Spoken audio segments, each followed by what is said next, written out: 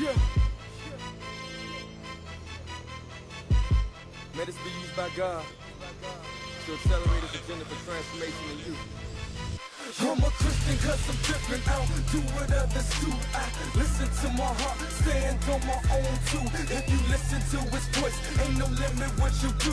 Just know that it's a choice, and the choice is in you. I'm a Christian cause I'm different, I don't do what others do. Listen to my heart, stand on my own too. If you listen to His voice, ain't no limit what you do. Just know that it's a choice, and the choice is in you. All right, what's up Facebook fam? What's up YouTube fam? It's the man that's always 2 steps ahead, trying to make the next move to improve. This is Transforming Truth. God bless you. My name is Elder Marvin Lewis, and thank you for joining me on today's edition of Transforming Truth. Today is Thursday, January the 24th, 2013.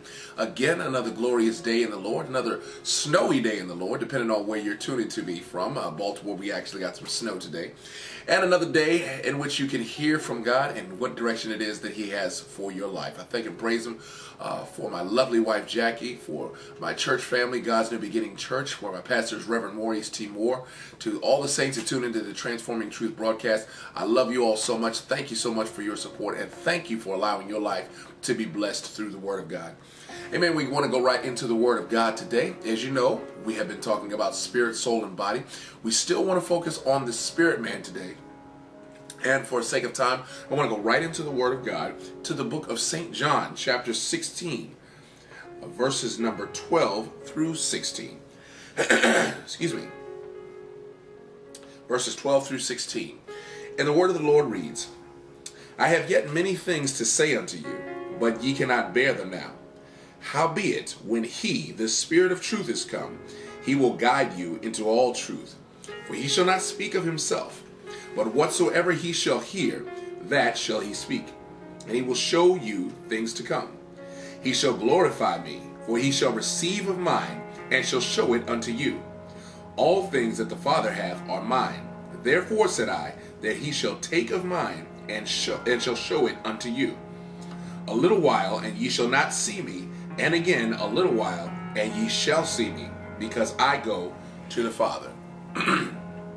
So this is Jesus Christ talking to His disciples. And in essence, what He is talking about is the coming of the Holy Spirit. Holy Spirit, the breath of God, the third part of the Godhead, the Father, the Son, and the Holy Spirit. But the main part that I actually want to focus on is the fact of the relationship of the Holy Spirit to your newborn again spirit. If we look in the Word of God, verse number 12 says, I have yet many things to say unto you, but ye cannot bear them now. Now remember, this is taking place before the disciples were born again. Understand, the Holy Spirit had not yet come to dwell on the inside of born again believers.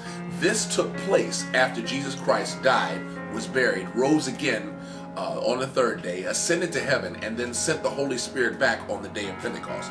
So these things in which Jesus is talking about have happened before this happened. So therefore He's telling them, I have many things to say unto you, but you can't bear them now.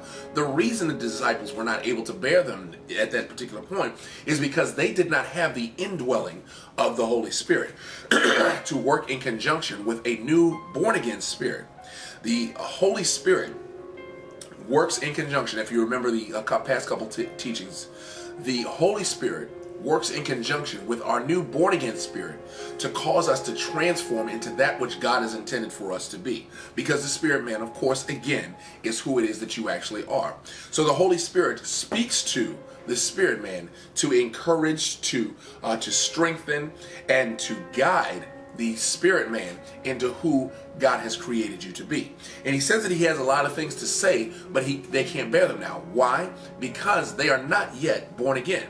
Up until this time, before Jesus Christ ascended to heaven and sent back the Holy Spirit, up until this time, mankind had a conscious awareness of God.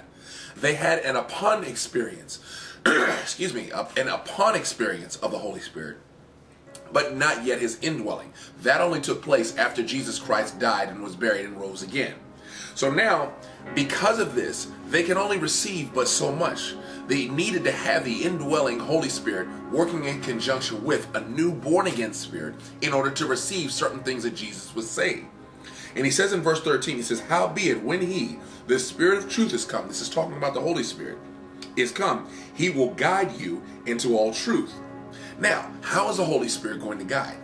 The Holy Spirit is going to guide not this outer man, not an unrenewed soul that may have been saved for 20 or 30, that may have been not born again for 20 or 30 years. But he's coming to guide the spirit man.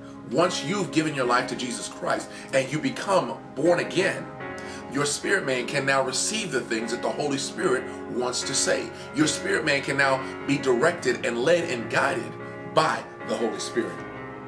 It says, for he shall not speak of himself, but whatsoever he shall hear, that shall he speak, and he will show you things to come. See, now mankind will have the ability to receive certain things that Jesus wants to say to them because they now have a new born-again spirit. I'm talking to those of us that are believers. If we have a born-again spirit that now works in conjunction with the Holy Spirit, he can now speak to us those things that are going to guide our lives towards greater truth and greater knowledge and greater revelation of him, because we're talking about the self-same spirit, the Spirit of God working in conjunction with a new born-again spirit. 14 says, he shall glorify me, for he shall receive of mine and shall show it unto you. Basically, the word is going to come directly from God, directly from the heaven, and in conjunction with the Holy Spirit who is on the inside of you. And verse 15 says, all things shall take of mine, and he shall, all things that the Father hath are mine. Therefore said I, that he shall take of mine, and shall show it unto you. We're talking about a direct connection with heaven through the Holy Spirit, and the Holy Spirit working in conjunction with your born-again spirit. Understand, this only takes place if you are born again. Only if you know Jesus Christ and the pardon of your sins. Because your spirit man is born again and can receive from heaven that which it is God wants to do and say in your life.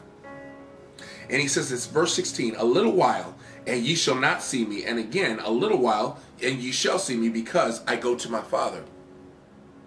So, in essence, we're talking about here the relationship that the Holy Spirit has with our new born-again spirit, to cause us to transform, to cause us to receive from heaven the things that God wants to say to our lives, to guide us and direct us straight into our destiny in him. This is another part of the importance of the spirit man, to understand this, that you cannot receive exactly what it is that heaven has intended for your life without that spirit being born again. And remember, the spirit man is just like a baby. When you're born again, it becomes just like a baby. It must be nurtured, it must be raised, it must be guided. And as the spirit man is guided and raised and nurtured and brought up in the things of God, the spirit man becomes strong. It becomes strengthened. It becomes mighty in God. So now you can do the great and mighty exploits that God has intended for your life. But this can only happen as you work in conjunction with the Holy Spirit and hear from heaven and hear direction. And not only hear direction, but follow the direction in which the Holy Spirit is sending you. Amen. I thank and praise God for this word today. I thank and praise God for this teaching on spirit, soul, and body. Again, talking about the spirit man. Join me tomorrow as we continue this teaching in spirit, soul, and body, to hear from heaven and to hear what direction it is God has for our lives. And like I always tell you at the end of every broadcast, take care, be safe. And if you hear the truth, you know the truth, and you walk in that truth, this truth is going to make you free. God bless you. I flip the page so we can say the word I need to live the day. Get me through so I can lose the pain from living day to day. In this life, can't live it twice, only once I gotta fight. Tired of searching through this world and getting lost without a light. Getting pulled in any way, I see my dreams fade away. Holding on, I'm staying strong and letting Jesus fade away. Telling me which way to go, right or left, in or out. I spread the word in every hood, east to west, north.